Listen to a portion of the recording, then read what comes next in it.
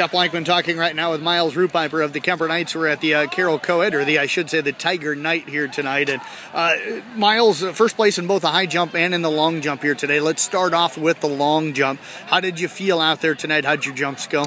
I think I jumped pretty well. The wind definitely helped me. That was a plus, but I know I've jumped better. Can get better still. Wind definitely helped, and that's what I think got me what I jumped.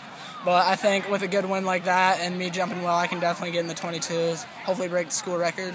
What is the school record right now, and how close are you? 22 feet and a half inch. So okay. I'm at 21.7 3/4 of an inch. So it's definitely doable, and just working towards that since I got the high jump record last week at 6'7", and just kind of mentally preparing for Drake.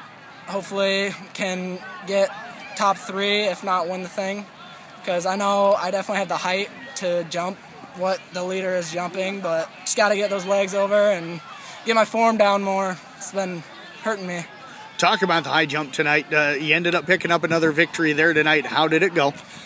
It went all right. I'm glad I'm jumping consistently. 6'4" I jumped tonight, and that's kind of my goal. And I mean, I can break a few every other meet. Just, you know, 6'4" is consistent for me, and consistency is really key to success. How close did you come to getting over 6'4" tonight and getting 6'5", 6'6"? 6'4" I cleared pretty easily my second jump. 6'6" I was there. Wind didn't help me in high jump. Blew me into the bar. I definitely had 2 good jumps out of it that I could have cleared, but I'm happy with first place. Got team points, and just keep working.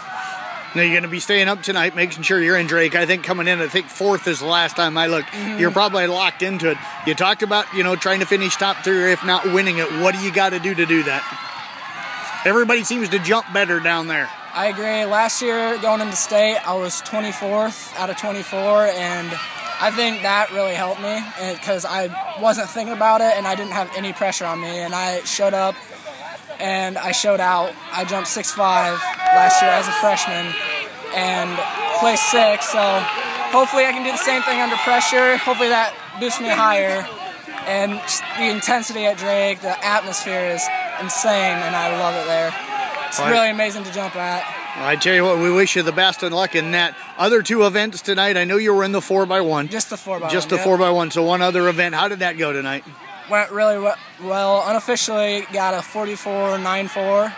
I was second leg. Our first to second handoff wasn't the greatest. Could be better, and I think that could have really set us in for Drake, but we're sitting on the verge line, but that's an unofficial time, so we're waiting for official time.